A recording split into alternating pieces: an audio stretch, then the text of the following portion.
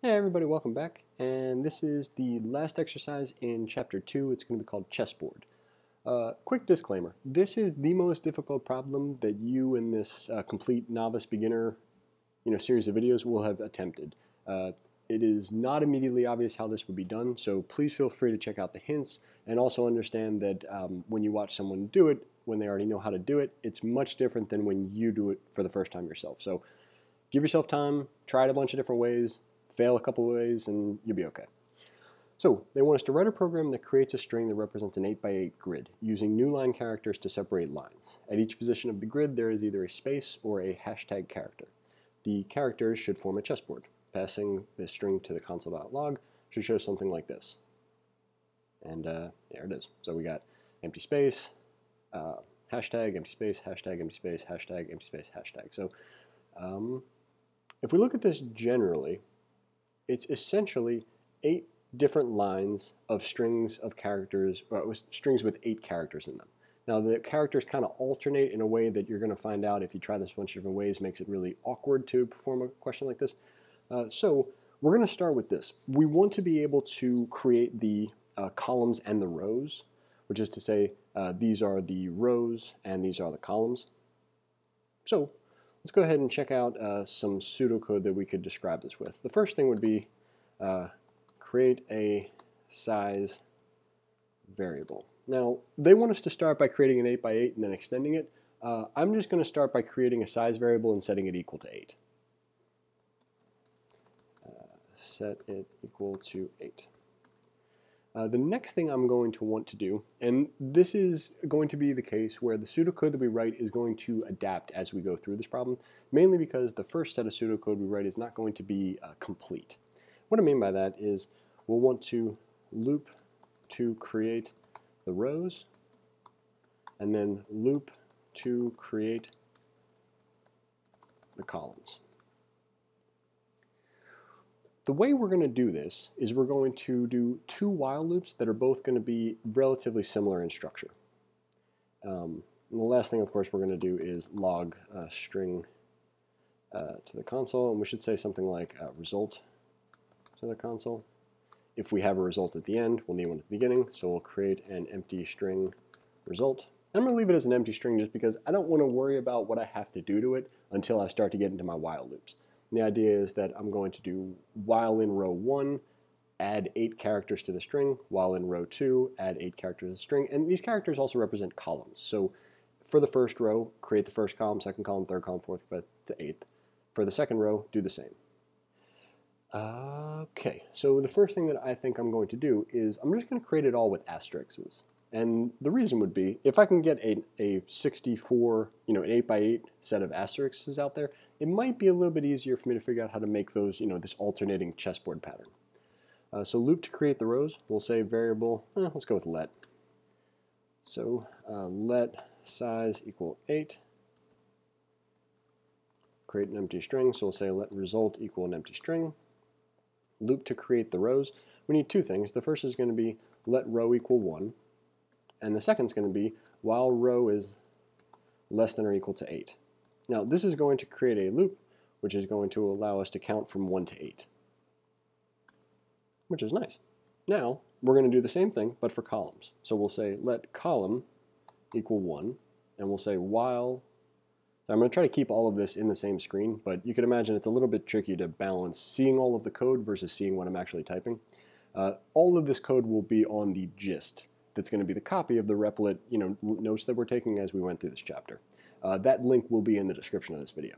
So while column is less than or equal to 8, and we've already made one kind of, it's not a mistake so much, but we want this to be size, right? We want it to be while it's less than size. We've set size equal to 8, and that's kind of jumping from the first part of this problem to the last, but we are coding ninjas, so we'll go ahead and just do that. Good. While row is this, like that. Loop to create the columns. Now we got a couple things that we really want to make sure that we do. First is in this row while loop, which is this one here, we need to make sure that the row is incremented each time. So we'll say row plus equals 1, and down here we're going to say column plus equals 1. Now this is going to ensure that as we're moving through, we don't end up accidentally creating an infinite loop. Now, the fun part about this is that I think when you create an infinite loop here, it actually asks you, like, hey, this has been running for a while, do you want it to keep running? And if you cancel it, it says it was aborted or canceled or something. So let's return back. While row is less than or equal to size, and that's going to loop for our rows, and then while column is less than or equal to size, we're going to loop over the columns. And I think what I want to do is I want to add, and we'll say add, well, what should we do? We'll add an asterisk. Add an asterisk to our result. Now what that's going to do is it's going to add 8 asterisks, and when we get to here, once this while loop has completed, that's essentially when we've gotten to the end of our first line. Now it's not going to be empty spaces and hashtags, it's going to be just all asterisks, but when it gets to the end of it, we'll want a new line symbol. So we'll say something like add a new line symbol to end a current row, and that's going to be what will it be? Result plus equals a new line. And add an asterisk to a result is going to be result plus equals an asterisk. So we're adding an asterisk each time, we're incrementing the column, so it'll iterate over the columns. Then at the end of each row, it's going to add the new line symbol and then increment the row, and it'll keep moving down. Here on line 23, we're going to console.log our result. And we probably did something wrong, but that's okay. What we'll do is we'll go ahead and hit run and just see what happens. So we've got 8 asterisks in a row and 8 going down. So we have essentially created a bad chessboard. We've created a chessboard that they forgot to color in half of the, the squares as a different color. So let's think about this real quick. And this is the part where it's like, oh my god, how did you go from that to that? Well, it's like, you don't see like the hour I spent messing with this before I started creating the video where I figured out that this is what we ought to do. Came up with a bunch of different if, else, if, then kind of situations that all didn't really work. What I finally came down with is that if I have row and column listed as going from 1 to 8 and 1 to 8, let's think about this. At column 1, row 1, I have nothing. And I'm going to create a set of notes about this. So we're going to go 1, 1 is an empty space. 1, 2 is a hashtag. 1, 3 is an empty space. 1, 4 is a hashtag. And so on. So let's check the 4th row. So if we keep going, we'll say 4, 1. That's going to be 1, 2, 3, 4, 4, 1, which is our first one right here. That's going to be an asterisk. Sorry, an octothorpe if you're following these videos. And then 4, 2 is going to be an empty space. So let's take a look at the column and the row and the resulting, part of the string and see if we can't figure out a pattern. So 1, 1, empty. 1, 2, not empty. 1, 3, empty. 1, 4, not empty. 4, 1, not empty. 4, 2, empty.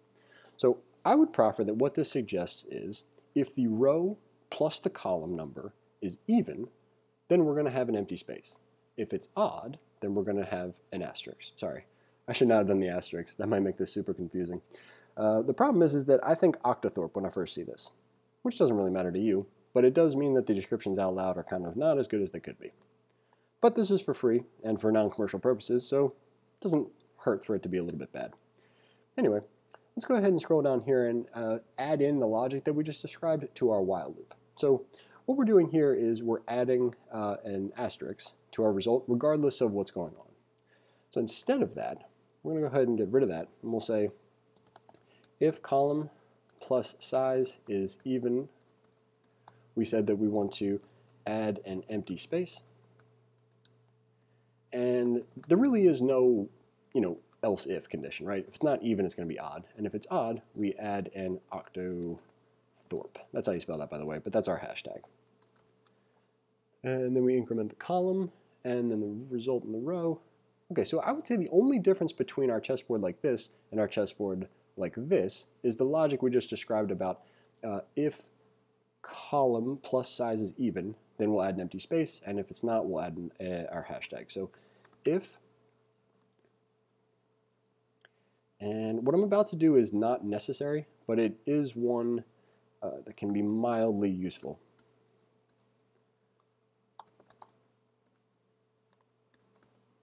All I'm doing here is just wrapping my pseudocode and code together so that when the code is eventually in there, each line of pseudocode corresponds to the line of code just below it.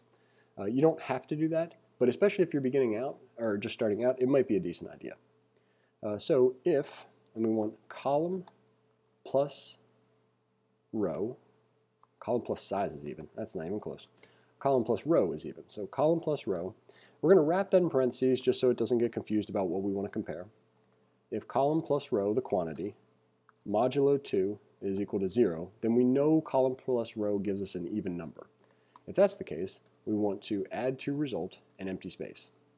Otherwise, we want to add our hashtag. Hashtag, there we go. So, now that we've done that, I think that should sort everything out.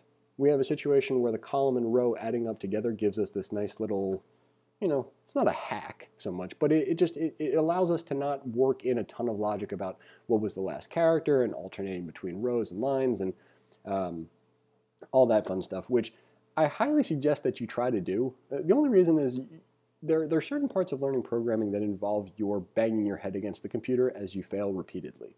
Now, a lot of people might not like that, and that might be an indication that perhaps a different career would be a better situation for you.